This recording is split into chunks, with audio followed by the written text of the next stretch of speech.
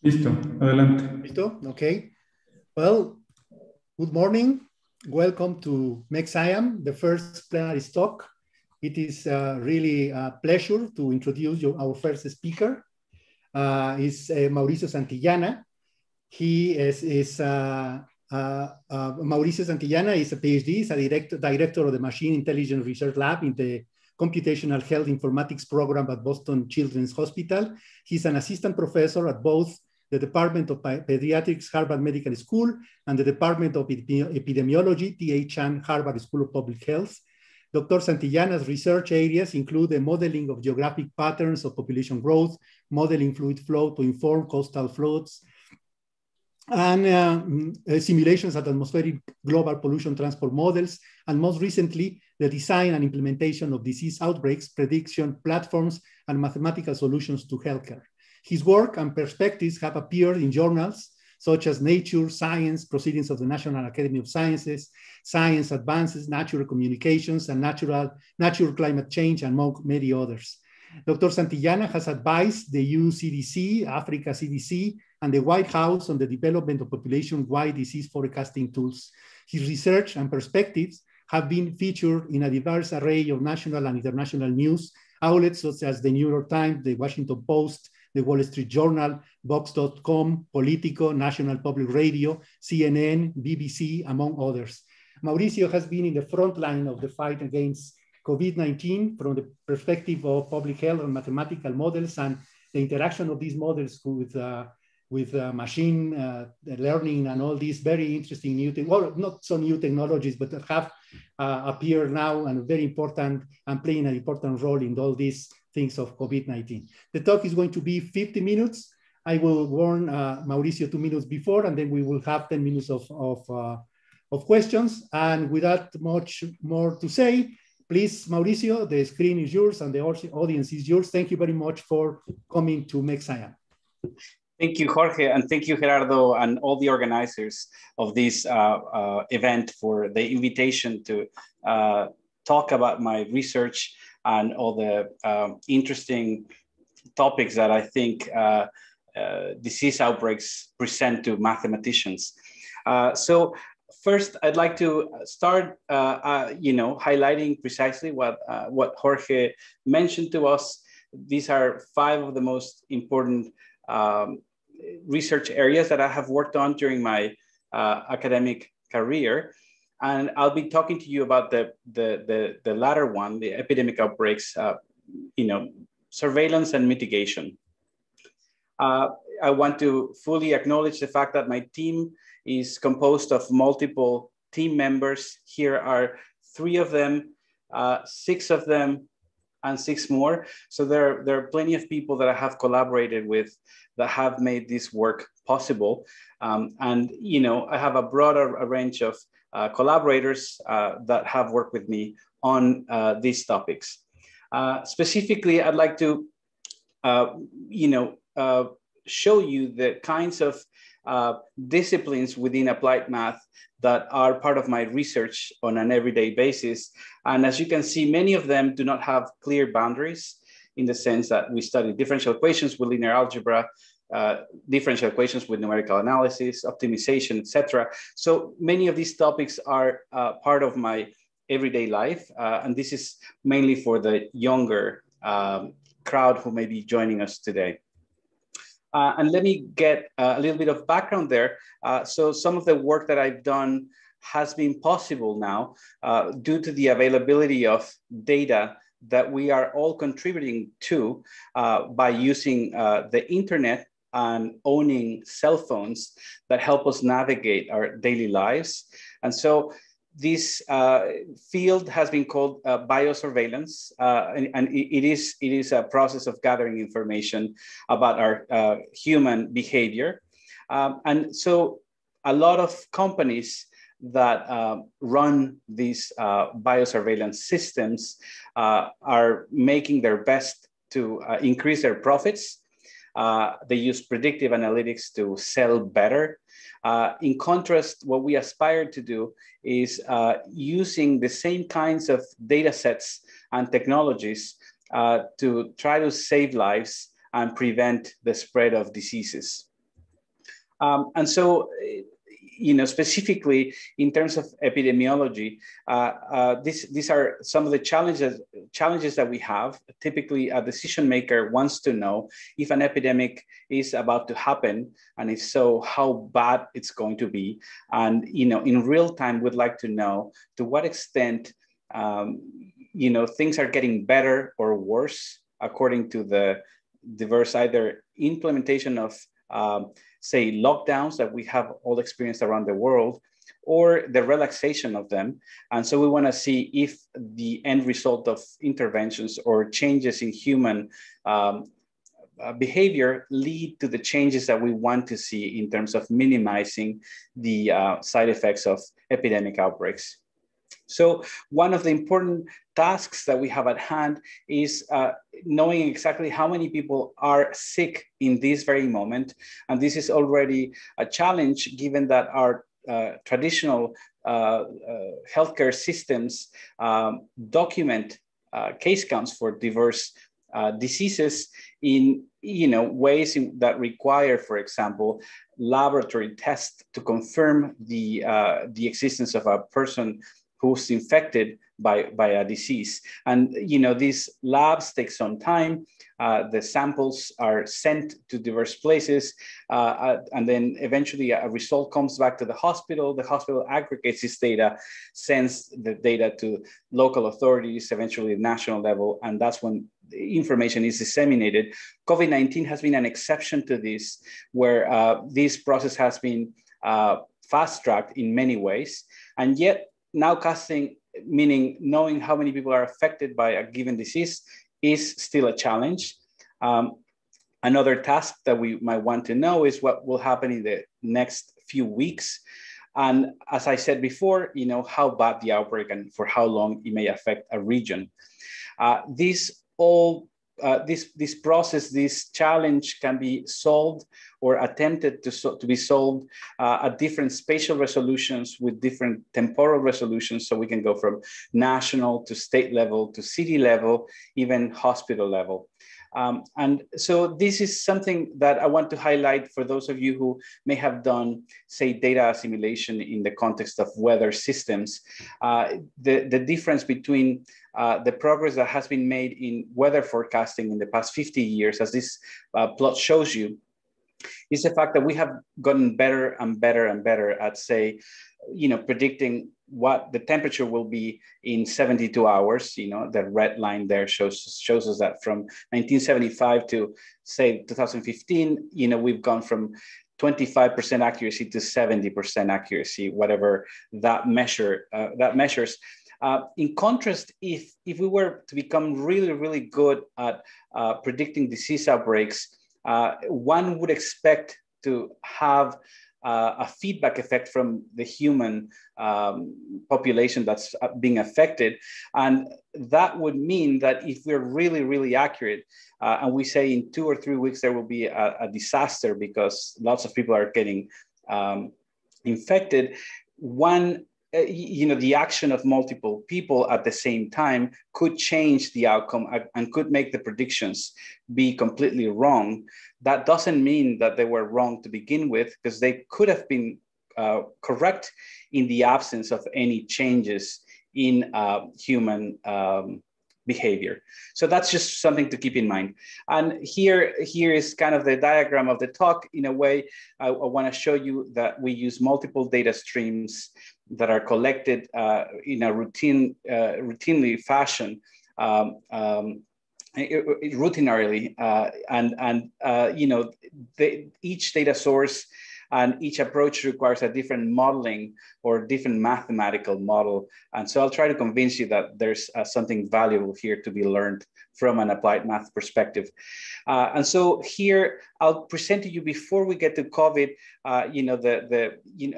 how we have made progress in monitoring influenza, mainly in rich nations, as a launching board. And then from there, I will show you how this can be generalized to low to middle income countries and eventually to COVID-19.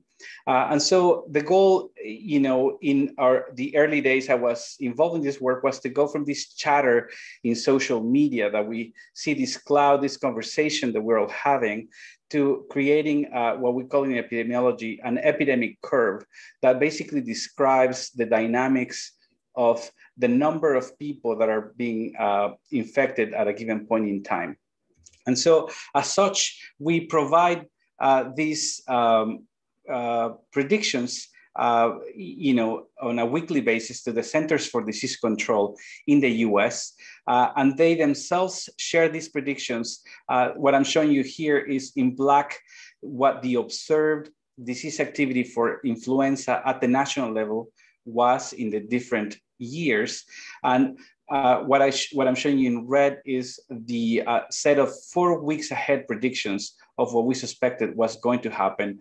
And ideally, the black line should fall within the cone of uncertainty that we're showing in the red. And so the first portion of the talk I will describe to you how we do this. And this is, again, an effort that we do in collaboration with the Centers for Disease Control in the US. And then we'll see how this may generalize to other diseases and other locations. And here's a preview on how we do that. We basically combine multiple data sources as independent signals, and they allow us to perform these predictions in the future of what we expect to happen at multiple spatial resolutions. And then, you know, again, I'll talk to you about how this can be done in other countries and eventually how this can be applied to COVID-19. And to get started on this background, I'd like to highlight the seminal work done by Google. This seminal work consisted of combining, of really agglomerating the number of people who were searching for flu-related terms back in the days. This was back in 2008. And they showed both in a paper in Nature and they were highlighted in the New York Times that if you aggregated the number of people who were searching for, say, symptoms of the flu or fever or even like chicken soup as a remedy, if you aggregated all those terms, you would get a signal that changed over time, and that signal or that curve would change would have similar trends to those observed in hospitalized patients that were showing up symptoms of flu. And so the idea, and this is not a plot from Google's Flu Trends, this is a plot from one of my students who conducted her master's degree on this. What I'm showing you here is a curve in red of the volume of people who were searching for the word bronchitis in South Africa. And in black, you see the number of people that showed up to hospitals with flu-like symptoms. And what you can see is that they track one another, these two curves, with the interesting fact that the red curve is available in near real time, whereas the black curve has a delay of sometimes weeks. And so knowing the red, one could build a map that goes from the red curve to the black, and that way one could have an estimate of real-time flu activity in hospitals. And here's another diagram of how they did this effort in Google. And here's a summary of the performance of this novel algorithm that led to multiple failures and of course multiple lessons as a consequence. But the first failure happened a few months after it was first launched in late 2008 because the H1N1 pandemic that many of you may remember, it hit, and the algorithm of Google's Flu Trends failed to capture the presence of this epidemic. This is the curve they had, and this is what was really happening. And so lots of people were disappointed because they thought that this notion of using big data, especially data sets that were not designed to monitor disease outbreaks, and using that information to basically not need to do surveillance in the traditional way would be promising. And so this was a big failure. Google had the opportunity to revise their algorithms. And unfortunately, in 2013, they had another big, let's call it discrepancy with reality, where they over-predicted by more than 100% the level of activity that would happen in the US. So that led to a lot of disappointment and lots of, news about how big data was just not going to solve any of our problems. And at the time, with a student in applied math at Harvard, we decided to check if we were able to refine their algorithms. And turns out that using some regularization in their regression approach and doing some dynamic training as in weather forecasting with data assimilation techniques, we were able to improve the performance of these technological tool. Google acknowledged the fact that this algorithm that we were creating, that we had proposed, was meaningful. They implemented some of our recommendations, and eventually they wrote a second paper or a third paper, refining their approaches. And we, as in any scientific race, we proposed something that we thought was even better than the original version. And eventually, unfortunately, Google was not getting precisely the results they wanted to get, and they discontinued this tool, giving many people the impression that the whole endeavor of using internet searches as proxies for disease activity was dead. And so, it was all over the news. But behind the scenes, we partnered with the Centers for Disease Control in the US and with Google, in fact, and they shared data, and we managed to produce a working version of this tool that we still use to this day. We also were interested in seeing if there were other signals that could be helpful in terms of providing a signal to the changes in disease activity in the US for influenza. And we found that the way in which medical doctors search activity on their computers using this specific software called UpToDate, and monitoring how many people were reporting on apps that ask you every week if you feel sick, and also using, for example, volumes of prescriptions for certain drugs that were happening in real time in electronic health records. Those data sources were also very meaningful, and one could potentially monitor flu activity. Again, this was an exercise where the data is widely available for flu. And so this was innovative at the time. We were excited to present these estimates in real time to the Centers for Disease Control at the time.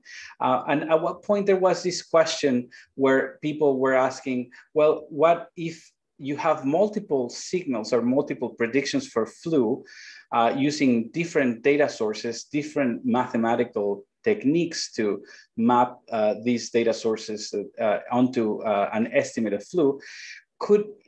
Should you just be choosing the best model and then be done with that, or should you choose something else?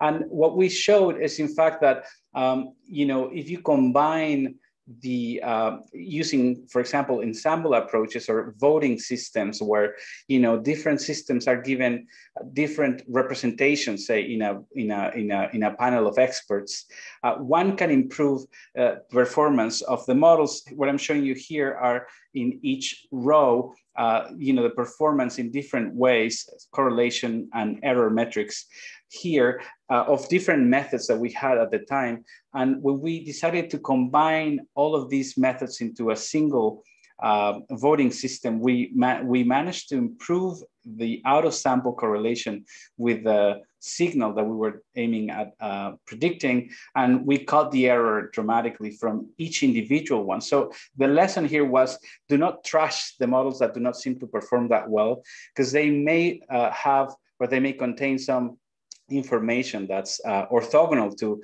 the original signal that the best model may have shown you. And so, we kept making progress on this. And, the next, I guess, the next big piece that we feel made a difference was this paper where we not only use these novel data sources in conjunction with one another and these ensemble approaches, but we also started using the synchronicities that were observed when you see an outbreak in a nearby state or nearby city. The likelihood that the outbreak will get to you increases dramatically. And so by monitoring how that happens historically, we managed to even improve further our real-time estimates and forecasts. And so let me move fast here to show you here as well that we were using the signal in Twitter to monitor influenza. And again, we wanted to exhaust the possibility of using multiple data sources, here we were using natural language processing to detect which tweets could be related to disease outbreaks with some degree of success. And then we decided to move past beyond the national level, and we said, well, could we do this? We had done national and state level, and the question was, can we do this in a city where most decisions are actually being made? And so that was our next effort. We succeeded. We published this paper, and we showed that this curve shows you in red our predictions that are 1 week ahead into the future of the black line. And here you see that we were succeeding at getting reasonable estimates of what would happen in coming weeks. And so let me skip ahead and let me see if I can get to, this slide shows you that, when I show these slides to the administrators at the hospital where I work, Boston Children's Hospital, they wanted to see if we could predict the daily visits of people with influenza-like symptoms. And we showed them, after some steps where we extracted seasonal trends, when there were bad snowstorms, and so on, we managed to show them that our prediction systems worked really well. And then again, just to wrap up the introduction on the background on how we had done this work for influenza, we've also explored the use of neural networks and what people call nowadays deep learning into prediction systems. And we've shown that they can be successful at predicting future disease activity. And we have also moved onto the area of using SIR type models, these models that use use differential equations to model the number of people who are susceptible, infected, recovered, or dead at a given point in time in our population. They're called SIR models. So we're combining them with these machine learning approaches. So now we're trying to leverage or squeeze out the most useful skills of each model into a single estimate. And so that's kind of the state of the art for influenza. And so we decided to move on to see if any of these tools could be used in disease outbreaks in other regions of the world where not so much data was available. And our first attempt was to do this in Latin America, to use the same disease activity monitoring methods using data that was not originally designed to monitor disease outbreaks for that specific purpose. And we showed that can be done for certain countries, Mexico, one of them, where one can successfully monitor flu based on the internet search activity of people who are searching for medical information online. We also showed that it is possible to do that in Africa and certain countries, Algeria being one, South Africa is another one. And then the question emerged, this paper, we submitted it 1 or 2 months before the COVID-19 pandemic hit. And what we were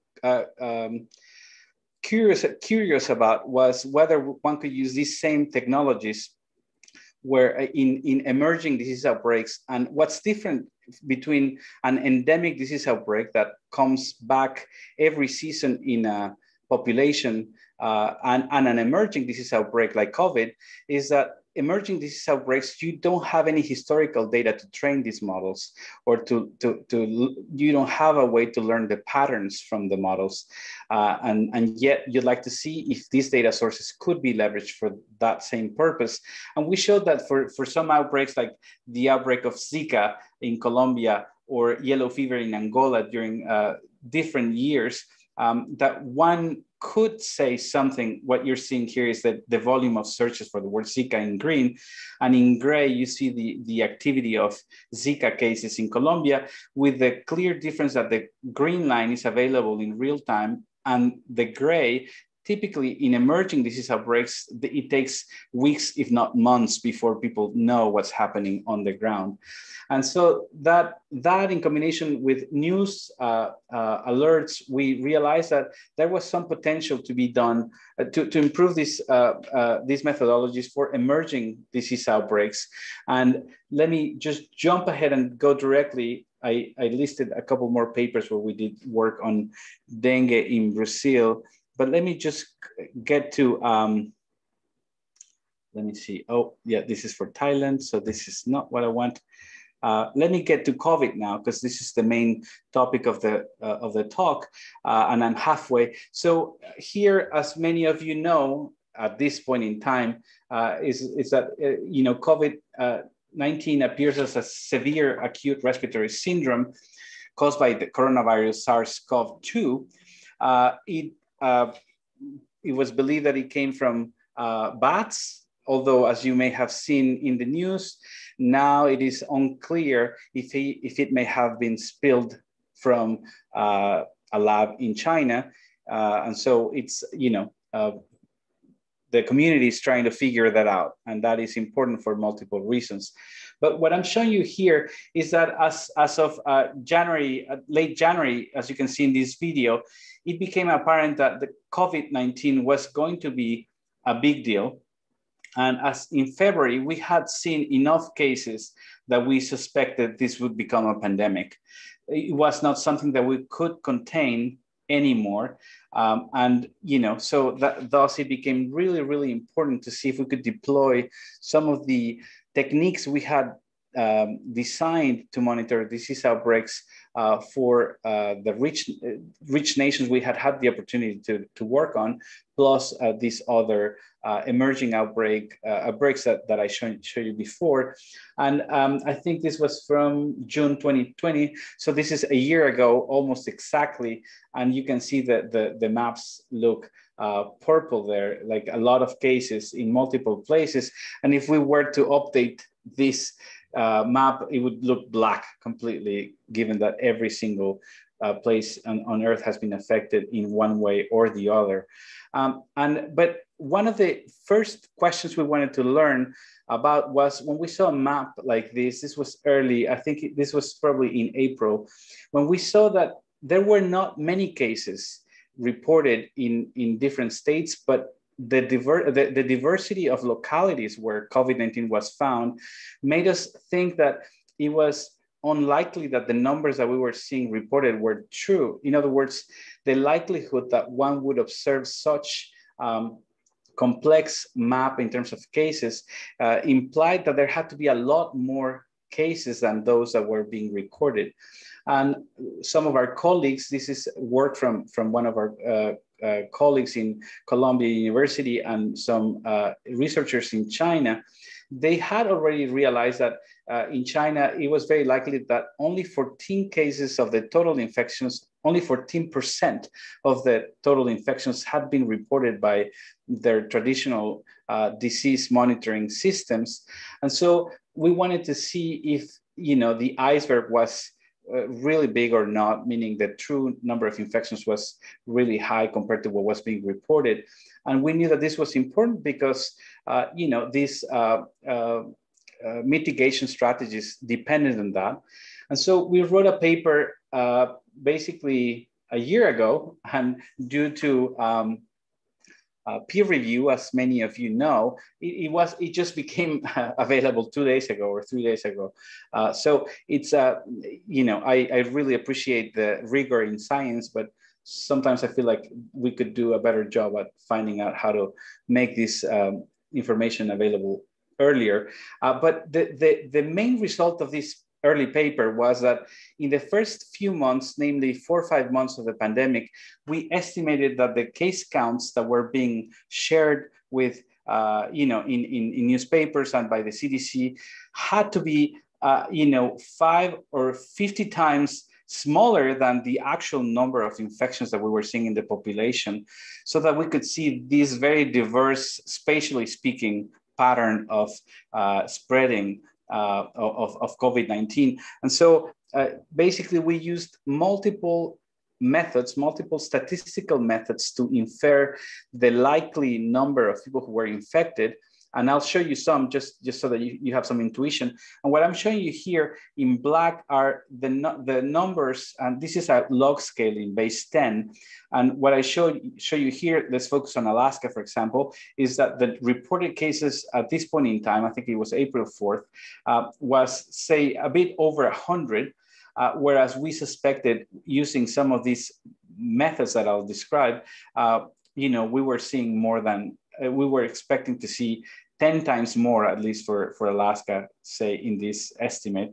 And for many other states, let's say, for example, Washington State, we estimated using these other methods that the number of infected individuals in that place was dramatically larger than those that were being reported. And so one of the ways in which we did this, for example, was by observing, so in green, you can see what the number of people who were being tested for influenza who had flu-like symptoms were. This is the trend that you were seeing, again, in green. And this curve in blue was, it described at the time the number of people who were showing in hospitals with flu-like symptoms. So this discrepancy between the number of people who were showing with flu-like symptoms and the number of people who were being tested positive for influenza, you see there's a discrepancy here. So we started thinking, well, it's very likely that this discrepancy can be attributed to COVID-19 cases. And using those kinds of ideas, we were able to produce this aggregate or cumulative infections for COVID-19. And so those were our first efforts.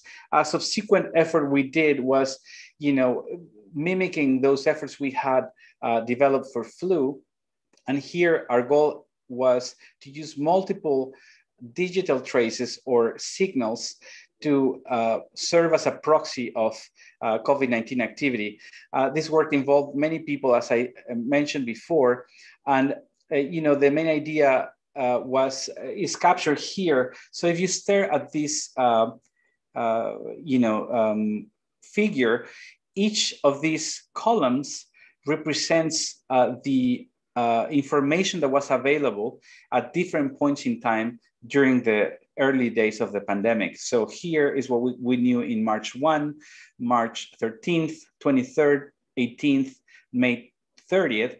And what you can see, if we focus on this middle or this second row, second column, is that on the first row, I'm showing you the disease activity that are traditional methods of collecting epidemiological information were showing. So you can see that there was not much of a signal here. There was a bit on the yellow, but it was not really clear. Whereas if you stare at the middle row, where I'm showing you multiple data streams and their change of behavior, we could see, for example, that the number of internet searches that clinicians were conducting, this is in this color, I think it's purple, was going up. It's underneath this black line. And so that signal was going up by March 13th in a dramatic and exponential way. It was increasing dramatically. The number of fever events that were being monitored using Bluetooth thermometers that sync with your phone and are eventually aggregated in a centralized database, that number was also going dramatically high in an exponential type of way. Twitter, people were tweeting dramatically that they were being affected by COVID. So it was around this time when this curve is for New York. I have one for Massachusetts as well. This is the type of information that we shared with public health officials and with mayors and governors around the US. And we showed them, in fact, by March 23rd, you can see that all these data sources that are, again, not designed to monitor disease outbreaks, but were dramatically showing us evidence that people were at least worried, if not affected by COVID. All these data sources were going up dramatically. And so we knew that the outbreak was happening and that it was a strong outbreak, again, in the northeast of the US.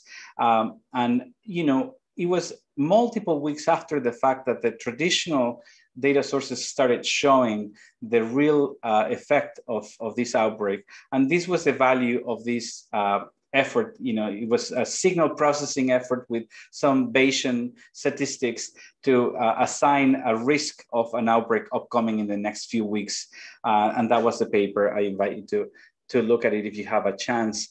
And so the one thing that we observed, and I'm going to focus on this slide, is that these non-traditional data sources could be used to foreshadow or to anticipate increases in, and this is the top one is we call uptrend.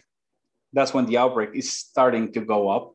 And, you know, multiple days into the future, so when increases in some of these data sources happened, we saw, for example, 10 days after or 20 days after, increases in our traditional disease monitoring quantities, such as number of confirmed cases, number of deaths, etc. So we were highlighting the potential use of these novel data streams as proxies for disease activity. And let's see. Then, you know, some other things, again, I'm highlighting efforts that are in a way disparate from one another, very different, but complementary. And here in this paper, what we focused on is we wanted to know to what extent socioeconomic status in our societies was a determinant of, you know, levels of mortality. And what we saw, as you may be able to see here, so wherever you have high socioeconomic status, here shown in green, we were seeing in absolute numbers that the number of infections and deaths were much lower, whereas in the lower areas here, one can see a lot more incidents and a lot more deaths in the poorer regions of, this is for specifically Santiago de Chile, the capital of Chile. And what one can see in these curves, for example, is that if one stares at the reduction of mobility, so the governments decided to implement lockdowns where people were asked to stay home, in areas that are green, you know, the reductions in mobility were dramatic. They could afford to stay at home and have their food delivered and not be outside. Whereas people in poorer areas, you know, the degree to which they could reduce their human mobility, and this is data obtained from mobile phones that monitor your location, as you all know. Whenever you use a phone and you click accept, this is one of the things you're accepting, is that they are monitoring where you are. And so these curves are here, at least I feel like they're being used for the right reasons or with the right motivation, right? And then finally, let's see, well, so this is a bit of a summary of this paper, even though it's a lot more rigorous in many ways, but just wanted to highlight some of these findings. And then we also showed combining SIR type models with human mobility information from phones, that if restrictions had not been imposed, and this is a paper we wrote for to assess the effect of lockdowns, or they are also called non-pharmaceutical interventions, or I guess non-pharmaceutical interventions, you know, can mean a lot of things, but specifically we were looking at changes in human mobility as recorded by mobile phones. And so here, what we showed is that if these lockdowns had not been implemented, the number of infections that would have resulted would have been dramatically higher, exponentially larger than what was observed in China. And at the time, we felt that was a lesson that all countries could learn from. But as you know, and we showed in Chile, this is not always easy for people to observe, given that not always people can stay at home because of their economic needs. And so, in this paper, again, this is a very panoramic perspective on our work, but we were trying to show that the same types of approaches that we had used before, where we combined data sources in China, the equivalent of Google is called Baidu. The searches on Baidu were really good estimates on disease activity, and we show here that the predictions that we were obtaining with our machine learning approaches could be leveraged for to monitor COVID-19 outbreaks in China as well. And let me see here. And then we were also very interested, because this was an important question at the time when the outbreak was starting, was to what extent, when temperatures would increase and humidity would increase, the transmission of COVID-19 would decay. And here the idea was very similar to what people do for flu. And what you see in this curve, you see on the y-axis, the quantity R naught or R0, which in a way is a proxy for how many people get sick after one initial case has been introduced in a population. So the number 2 would say that if you have one individual who's sick in a population, on average, you would expect 2 to be infected after that. And then, as you can see, if those 2 go and transmit to 2 more each, then you start seeing this exponential growth that we have witnessed in COVID-19 times. And this curve, what's shown here is that for influenza, the higher the specific humidity, which is a proxy for not only humidity in the air, but also temperature, the higher the transmission. And the logic here is that droplets can leave suspended in the air for longer time periods if there's less humidity, because the droplets or the aerosols that are floating in the air do not collide with humid particles or water particles. And so, because when they do, they may fall to the ground. And so the longer they can be suspended, the more COVID could in principle survive. And so people use the influenza, this influenza plot to show, as intuition for what would happen for COVID.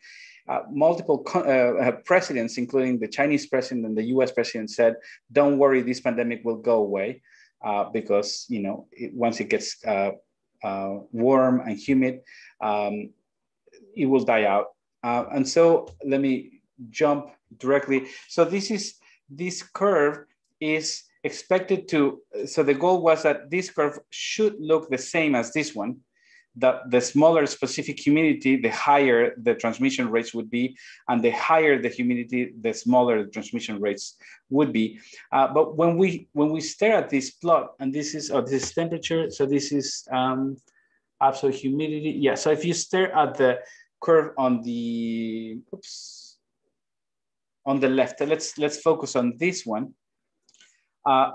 We would have expected to see this decay and then this plateau here. And what we were showing is that, in fact, for COVID-19, there was a temperature around here. And I think that was around, well, this hump, you see it here in the temperature, it was around 200, it was probably like 4 or 5 degrees where transmission of COVID appeared to be maximal.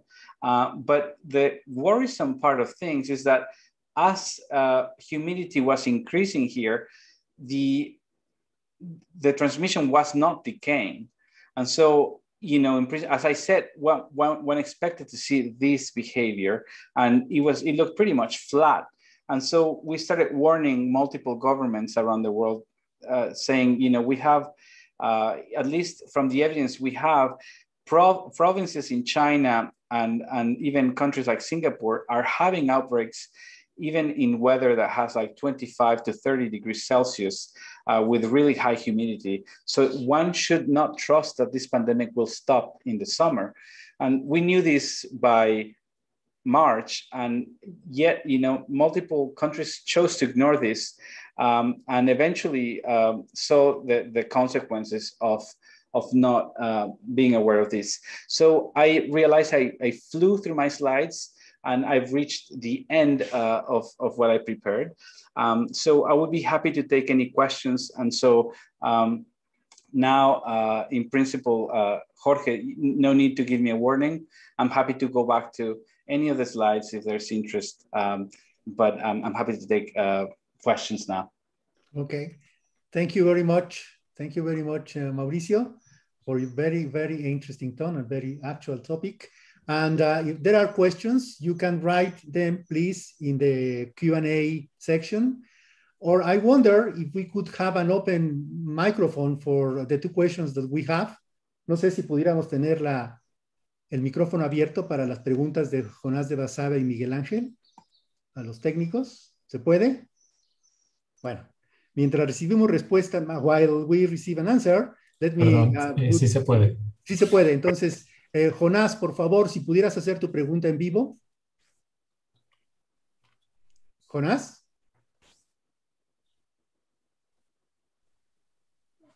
No, bueno, Jonás, ¿sí nos oyes? Muchas felicidades, Mauricio. Me da mucho gusto verte y escuchar tu plática, y es muy interesante todo lo que estás trabajando. Pues la pregunta que había planteado aquí, cuando vi las correlaciones de las búsquedas de Google con otros parámetros, pues la primera pregunta que me surgió fue si se normalizan las búsquedas o se usan así en valor absoluto. Te agradezco, Jonás, y me da mucho gusto verte o escucharte al menos. Jorge, ¿crees que sería apropiado que tuviéramos la conversación en inglés o en español? Está bien. Guess English. Okay, so for everyone who's following us in English, we want to keep your attention, and we want to keep you part of the talk. And Jonás, would you like to repeat your question in English? Yeah, by all means. So Mauricio, congratulations. For this work is very relevant, and it's very interesting, very in-depth.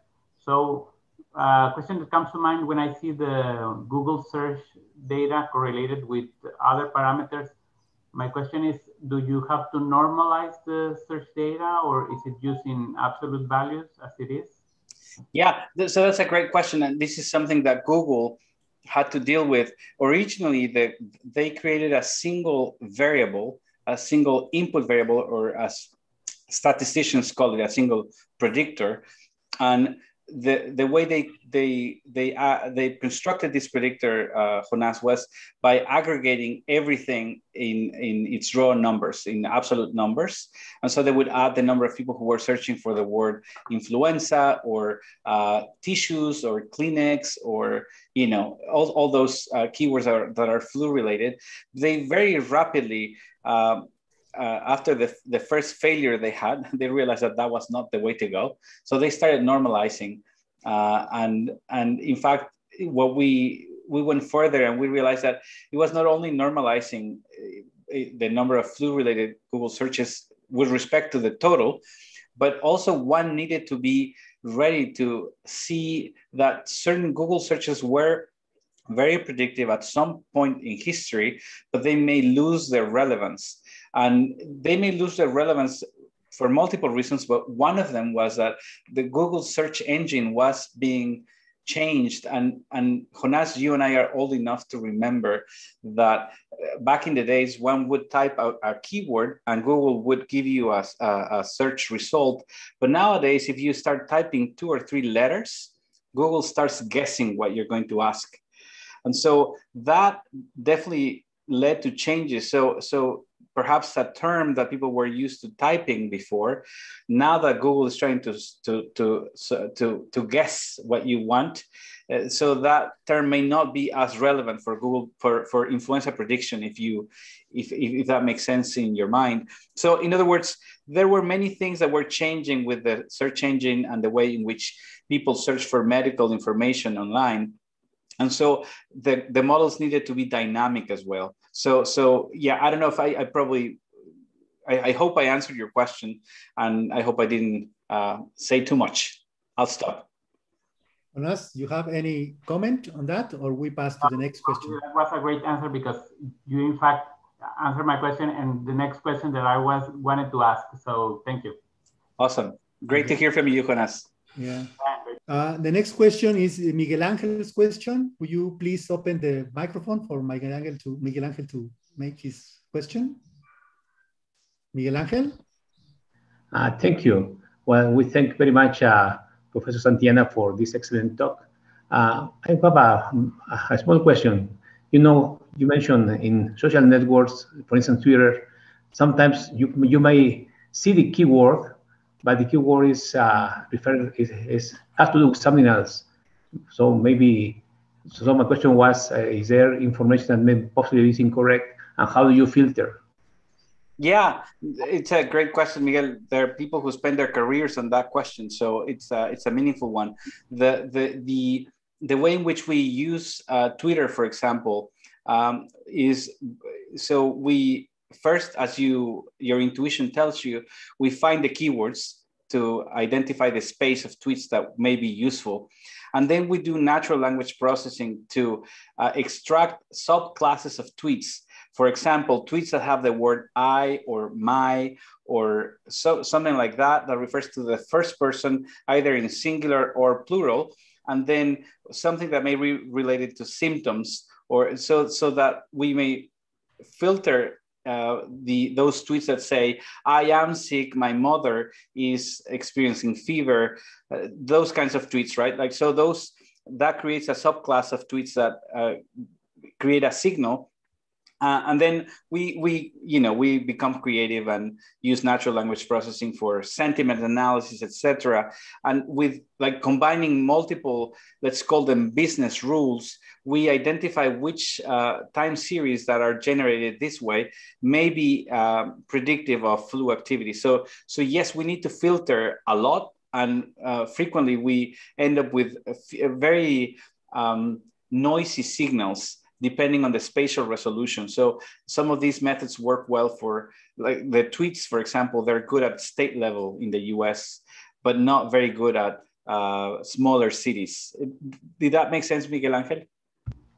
Very much, thank you. Thank you. We have time for more questions. If you want to have some questions, please write your name in the Q&A, and we can give the clue to the technicians so they open the microphone. So please, while we have more questions, Mauricio, I have one question quick on the Chilean study.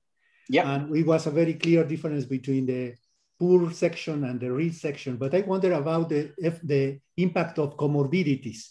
I do not know the distribution of comorbidities in the Chilean population, but here in Mexico and probably in the United States, we have a serious problem of obesity, of hypertension, of diabetes, and how those factors mix with the social status. What is the relation? Is there a relation? Is this so clearly separated, or is more? There is a relationship, Jorge, and as you have a good intuition for, so poorer populations may suffer from higher rates of certain comorbidities that are associated with more deadly outcomes. And so, but even controlling for that, socioeconomic status came up as a determinant of mortality and cases. But you're right that it is definitely a factor that makes that becomes an important predictor of mortality, given that indeed, more people smoke, more people are obese, more people are diabetic, or have heart problems, and all those comorbidities, I'm choosing them carefully because they combined with COVID-19, they have been some of the leading cause of death or complications. So yes, they show up, but even controlling for them, socioeconomic status emerges as an important determinant, Jorge. Thank you, Mauricio. Are there any more questions? There is one. Graciela Herrera, please, if you could give her the microphone. Graciela Herrera. Graciela del Socorro Herrera. Hello, thank you. You mentioned the research your group did on the possibilities of using other sources of information like Google searches in other countries like Mexico. Could you expand on your conclusions? Yes, definitely. So what we have seen is in the past 20 years, we have observed, Graciela, an increase in the number of people who can access the internet, and many of them, because of the way the giants have monopolized, the use of internet, many people will use Google, especially if you have an Android phone. Even in poor areas, people are now not buying computers, but they do have access to smartphones frequently, and so what the limitations that we were observing, say, in the 2010, all the way to 2015, where that, internet penetration was an issue for these techniques to work. But we realized that once you hit 30 or 40% of internet penetration in an area, then these proxies can be very useful in assessing at least what people fear about a disease and how many may be affected. So the more we look at this, and even in Africa, we have looked at some countries in Africa that some years ago, the signal was not there, but nowadays, companies like Facebook and Google have expanded internet access. And so people are now using their phones to search for information. And, because another reason we were concerned was literacy in many countries, because if people do not know how to read or write, you couldn't extract signals. But the interesting fact is that even though the sample that you get from just those people who can read or write and that can afford a phone, that signal, since they are well weaved into the population, any increase on disease activity in these groups will be a good proxy for, in other words, the trends are valuable. I don't know, Graciela, if I answered your question. Yes, thank you very much. Thank you. Okay, we have time for a short, quick question if you have. If not, you can, to do that, just please write your name in the Q&A, and then I will send the message so they open the microphone. If there are no more questions, then I guess we thank very much for a very, very interesting talk, Mauricio. Thank you very much for participating. Thank you all for attending this first plenary session of the MexSIAM Congress. And we have a coffee break, I understand, of half an hour, and then we start again with the parallel sessions. Please keep in touch, go to them, and thank you very much to all. Thank you, Mauricio, and thank you to everyone. See you around. Bye. Thank you. Thank you for the invitation, Jorge and Gerardo. It was a pleasure. Thanks. Thank you.